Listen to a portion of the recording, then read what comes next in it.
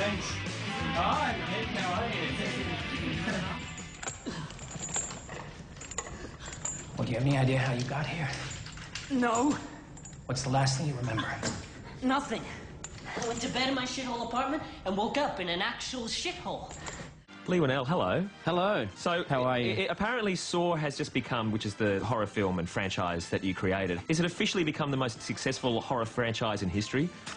I don't know. I haven't received any documentation or anything in the mail. Yeah, I don't. I'm waiting for that fax that says. Haven't you been given the keys to the city yet? Well, I guess it would be fair to say that you are the most successful Australian horror filmmaker in history. It's a niche market. Yeah. I've managed to beat it back. There you go. Now, there's people like me that haven't actually seen Saw, the Saw franchise. I've seen Dying Breed, which is Do you want to apologise? Otherwise known as people I don't like. People you won't talk to on You that wouldn't have show. liked him anyway, don't worry. I wasn't allowed to watch horror films as a child, so I wasn't indoctrinated into this. And I tell you, the most I could do was read through the Wikipedia entries of Saw, and they freaked me out.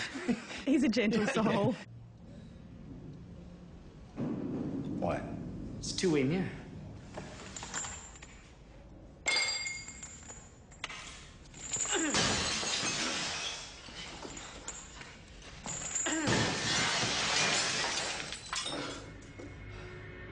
When these stories hit Australia that you had gone to LA, like so many people do, trying to be a filmmaker, and everybody goes, oh yeah, well, we'll see how that happens. How did you approach it? Because so many people try and do it and fail, and you succeeded. We'd finished uni, you know, we'd finished film school and went through a few years where we were under the mistaken belief that we could write any script and get it funded. So we had scripts with demons and special effects, and then, funnily enough, we didn't really get any interest, and finally we were like, you know, if we're going to make a film, we're going to have to pay for it ourselves. And Blair Witch had just come out, so it was inspiring. So we're like, okay, we need a script set in one room, and we thought up a film about two guys in a toilet, basically. And funnily enough, this guy in the States was like, come over and let's talk about it. Saw was hugely successful and has continued to be hugely successful. Did you think it was always going to be that way? No, not at all. The plan was that we were going to shoot it on video, and then maybe our big hope was we would get into, like, the Melbourne Film Festival. And that was going to be our big thing, and we were like, and then someone will see it, and we'll make a real movie. Check out the colour. Ooh. What is it, rust? It's not rust. Looks more like blood. At least I went into Dying Breed knowing it was a horror. I went into Wolf Creek, and I swear to God, I had not read any press on it. I just went in just thinking it was like a American Pie style. I used to love the videos in the 80s that were banned in Queensland. There was a yellow sticker on it and it said banned in Queensland. Silent Night, Deadly Night. Yeah. Banned in Queensland. They couldn't have had more of a sticker, more of a seal of approval. Yeah. Go in the store and be like, let's get this, it's banned in Queensland.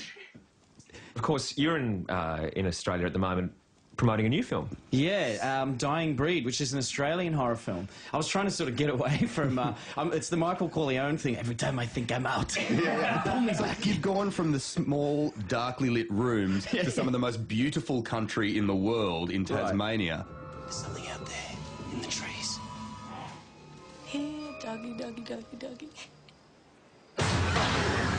Do you just love being That scared? scared the shit out of me. No, that's just the audio. I was just going to say, you're not going to see that clip after the words, and the nominees are. It's just basically, don't kill me. The basis of the story is this actual guy, Alexander Pierce, who was a convict in Tasmania, who escaped with a few other convicts, and then, of course, you know, wandered into the Tasmanian wilderness. He escaped from the most isolated and apparently unescapable prison camp as well. Yeah, he did. Right? He got out, and he ended up having to basically eat his fellow prisoners. Having to or choosing to. Yeah, exactly. So that's the story of the film. It sort of takes place in modern times with the descendants of Alexander Pierce are still around, and they still retain his taste for human flesh. He was hungry. He was very hungry. You wake up in the middle of the night and your friend's gnawing on your ankle.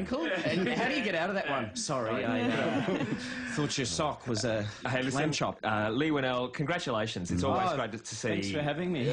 See an Australian do so well overseas. Thanks heaps, mate. Thank you, guys. So you're going to watch yourself die today, Adam?